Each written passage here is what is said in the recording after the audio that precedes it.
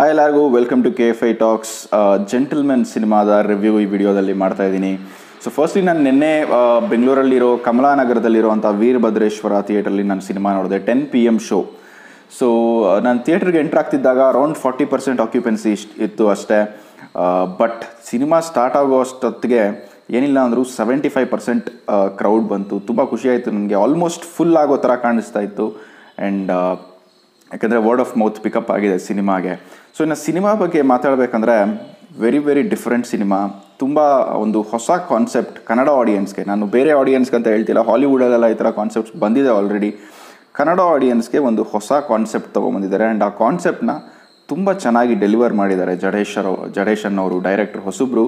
But cinema ಮಾತ್ರ ತುಂಬ matured ಆಗಿ ಒಂದು ಸ್ಟೋರಿ ಆಗಲಿ, ಸ್ಕ್ರೀನ್ ಪ್ಲೇ ಆಗಲಿ, story and screen play are the 2 major plus point ಈ ಸಿನಿಮಾಗೆ. ಯೂಶಲಿ ಸಿನಿಮಾಗೆ ಬ್ಯಾಕ್ಗ್ರೌಂಡ್ ಸ್ಕೋರ್ ಆಗಲಿ, ಮ್ಯೂಸಿಕ್ ಆಗಲಿ, ಫೈಟ್ಸ್ ಆಗಲಿ ಮತ್ತು ಸಿನಿಮಾಟೋಗ್ರಫಿ ಅಡ್ವಾಂಟೇಜ್ ಆಗಿ ವರ್ಕ್ ಆಗುತ್ತೆ. ಬಟ್ ಈ ಸಿನಿಮಾಗೆ story and screen play is the main pillar of the movie.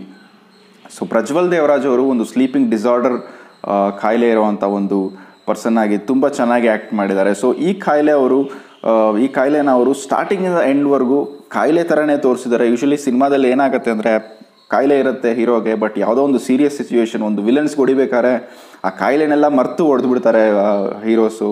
ಯಾಕೆಂದರೆ ಹೀರೋ ಅಲ್ವಾ ಸಿನಿಮಾಗೆ. ಬಟ್ ಈ ಸಿನಿಮಾದಲ್ಲಿ ಆ ಥರ ತೋರಿಸಿಲ್ಲ. ಒಂದು ಕಾಯಿಲೆನ ಏನೇನು ಲಿಮಿಟೇಷನ್ಸ್ ಇದೆ ಅದು ಥ್ರೂ ಔಟ್ ದ ಮೂವಿನಲ್ಲಿ ಕನ್ಸಿಸ್ಟೆಂಟಾಗಿ ತೋರಿಸಿದ್ದಾರೆ. ಆ್ಯಂಡ್ ಅದ್ರ ಸುತ್ತ ಸ್ಟೋರಿ ಬಿಲ್ಡ್ ಮಾಡಿರೋದು ನನಗೆ ತುಂಬ ಇಷ್ಟ ಆಯಿತು ಈ ಸಿನಿಮಾದಲ್ಲಿ.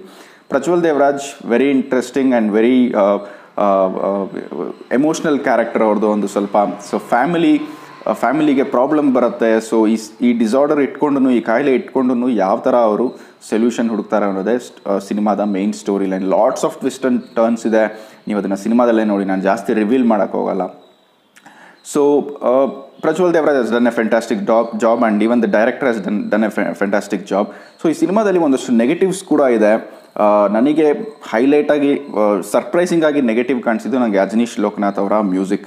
ಸೊ ಏನೂ ಹೊಸದು ಕಾಣಿಸ್ಲಿಲ್ಲ ನನಗೆ. ಯಾಕೋ ಅರ್ಜೆಂಟಲ್ಲಿ ಮಾಡಿದ್ದಾರೆ ಬ್ಯಾಕ್ಗ್ರೌಂಡ್ ಸ್ಕೋರ್ ಮತ್ತು ಸಾಂಗ್ಸ್ ಅಂತ ನನಗೆ ಅನಿಸ್ತು. ಸೊ ಒಂದು ಸಾಂಗ್ ಅಂತೂ ಸೆಕೆಂಡ್ ಹಾಫಲ್ಲಿ ಬರೋದು ಅಕೀರಾ ಸಿನಿಮಾದ ಸಾಂಗ್ ತುಂಬ ರಿಸೆಂಬಲ್ ಆಯಿತು ನನಗೆ. ಅದೇ ಕೇಳ್ತಾ ಇದ್ದೀನೇನೋ ಅಂತ ಅನಿಸ್ತು. ಕಣ್ಣ ಸನ್ನೆಯಲ್ಲೇ ಅಂತ ಒಂದು ಸಾಂಗ್ ಇದೆ ಅಕೀರಾ ಸಿನಿಮಾದಲ್ಲಿ. ಸೊ ಅದನ್ನೇ ತಿರ್ಗಾ ಕೇಳ್ತಾ ಇದ್ದೀನ ಅಂತ ನನಗನ್ನಿಸ್ತು. ಸೊ ಮ್ಯೂಸಿಕ್ ಡಿಪಾರ್ಟ್ಮೆಂಟ್ ಅಷ್ಟೇನು ಎಫೆಕ್ಟಿವ್ ಆಗಿ ವರ್ಕ್ ಮಾಡಿಲ್ಲ ಈ ಸಿನಿಮಾದಲ್ಲಿ. ಆ್ಯಂಡ್ ಸಿನಿಮ್ಯಾಟೋಗ್ರಫಿ ಕೂಡ ಇನ್ನೂ ಚೆನ್ನಾಗಿ ಮಾಡ್ಬೋದಾಗಿತ್ತು ಅಂತ ನನಗನ್ನಿಸ್ತು. ಕ್ವಾಲಿಟಿ ತುಂಬ ಅಂದರೆ ಚೆನ್ನಾಗಿದೆ ಸಿನಿಮ್ಯಾಟೋಗ್ರಫಿ. ಬಟ್ ಒಂದೊಂದು ಆ್ಯಂಗಲಲ್ಲಿ ಸೀರಿಯಲ್ ನೋಡ್ತಾ ಇದ್ದೀವೇನೋ ಅಂತ ಅನಿಸ್ಬಿಡುತ್ತೆ. ಬಟ್ ಸಿನಿಮಾನ ನಿಜವಾಗ್ಲೂ ಗಟ್ಟಿಯಾಗಿ ಇಟ್ಕೊಂಡಿರೋದು, ಆಡಿಯನ್ಸ್ನ ಸೀಟ್ ಮೇಲೆ ಕೂರಿಸಿರೋವಂಥದ್ದು story and screen play and of course direction. So over all cinema ತುಂಬ ಚೆನ್ನಾಗಿದೆ. ಕೊಟ್ಟಿರೋ ದುಡ್ಡಿಗೆ ಮೋಸ ಇಲ್ಲ. ಒಂದು ಹೊಸ ಎಕ್ಸ್ಪೀರಿಯನ್ಸ್ ನೀವು ಥಿಯೇಟ್ರಲ್ಲಿ ನೋಡ್ತೀರಾ.